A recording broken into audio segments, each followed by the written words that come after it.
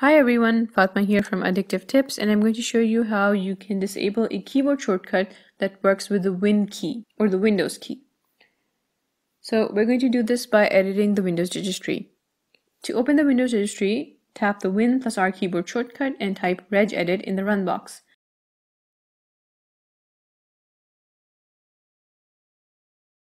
Tap enter, and once you're inside the registry editor, you want to go to this location that you see on your screen. Right-click the advanced key and select New Expandable String Value. Name the string value Disabled Hotkeys. Double-click it, and it's now time to configure which hotkeys that you want to disable.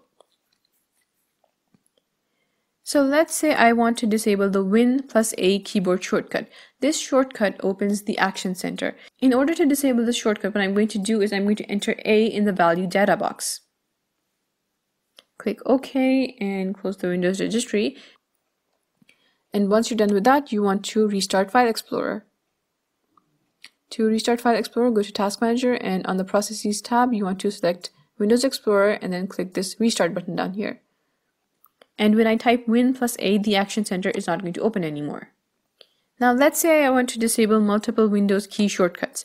So to do that, again, return to the Windows registry and double-click this registry value that you added. The A is already present there, and I want to disable the Win plus S keyboard shortcut, which opens Windows Search. What I'm going to do is I'm going to add S right next to the A. Click OK, and it's going to disable both the shortcuts.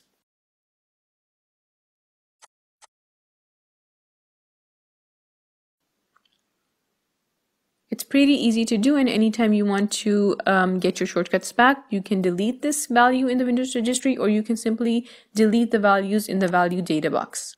Thanks for watching. I'll see you later with more tech tips.